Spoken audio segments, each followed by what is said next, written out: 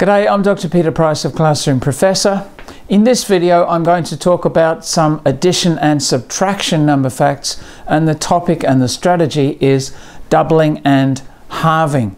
So this would be for students, as it says on the screen, roughly in grade 2, year 2 in the UK, year 3 in Australia.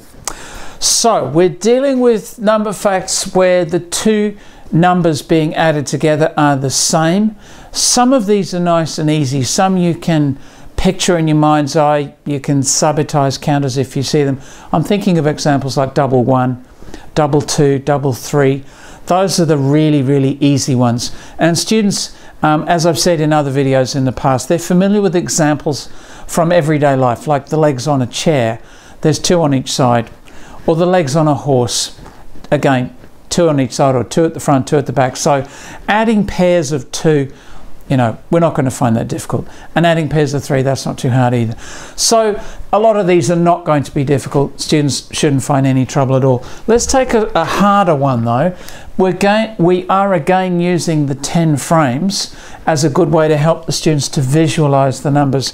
So I'm going to use a couple of approaches to this in this video. So using the 10 frame as one approach, we have 7 on each side and we want to be able to say what the result is. Now, the two strategies are these. One I've already mentioned, and that is to think of an everyday example.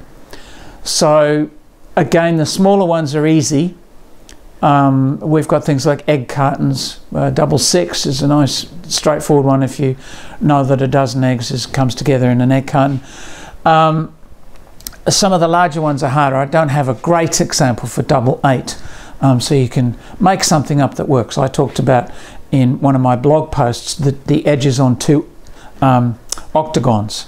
So it works, but it's not particularly straightforward. For 7s, interestingly enough, there is another example, and that is the word we use in many English-speaking countries for 2 weeks. A week, of course, has 7 days. 2 weeks has 2 lots of 7 days, or 7 plus 7, or double 7, and we call it a fortnight, which just happens to be a little bit similar to the word 14 and the word night. So a fortnight is 14 nights, so there's a nice, if you like, a cultural / historical connection that will work as well.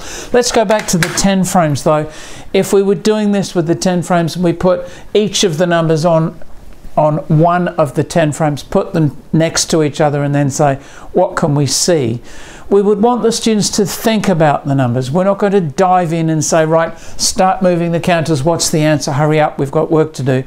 But rather say, I want you to look at this arrangement and see if you can tell what the total is without counting them, as I said last week, and without moving the counters even.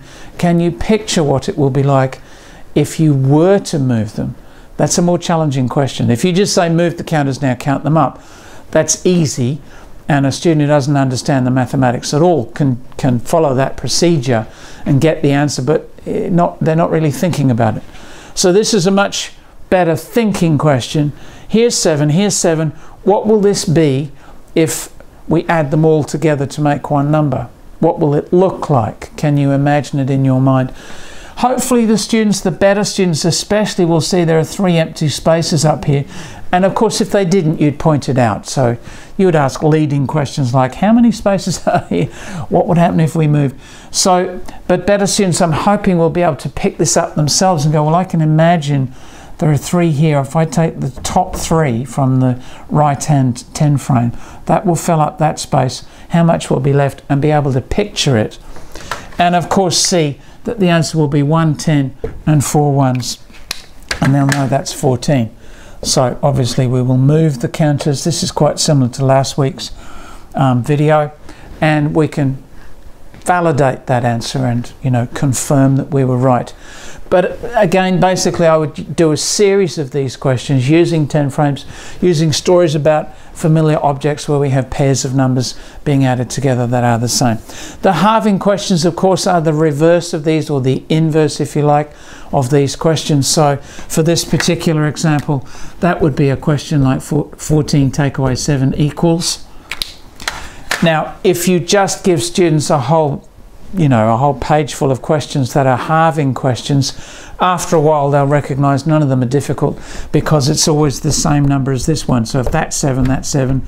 You know, 6 take away 3 is 3, 10 take away 5 is 5. So basically you want to jumble them up a bit and not make them too predictable. So that's it for this week. I hope your students enjoy the worksheets, and I'll talk to you next week.